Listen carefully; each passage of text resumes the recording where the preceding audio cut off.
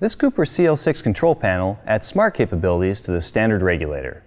Let's take a look at the bottom of the panel, where all the basic controls are located for operating the regulator.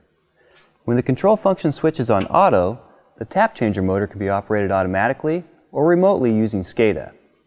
When it's on manual, the motor can be operated using the raise and lower switch. If the supervisory switch is on, SCADA has full control of the device. If it's off, it can be operated on location, though SCADA can still monitor it. Since I want full control of the device, I'm going to go ahead and turn it off.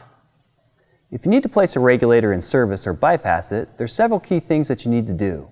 First, you need to make sure that it's in neutral. To do this, make sure that the control function switch is on manual. Then, since our regulator is on 3 boost, I'm going to go ahead and lower it.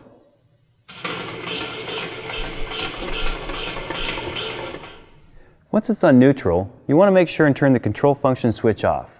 This will prevent the automatic operation of the device. Now there's 4 things that we want to check to make sure that our regulator is in neutral. First, make sure that the neutral light is on. Second, make sure that the tap position is on 0. Third, make sure that the indicator in the dial is also on 0. And fourth, using a neutral detector, make sure that there's no difference in potential between the source and load bushings. The control panel also has several indicators that you should be aware of. These lights show when information is being sent or received.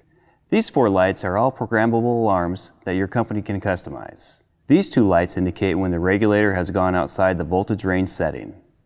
These come on if the voltage is above or below the output voltage settings.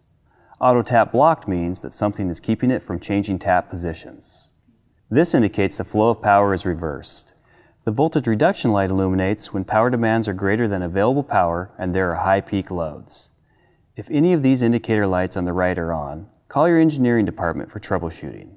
And lastly, this flashcard port allows you to use a card to pull off information.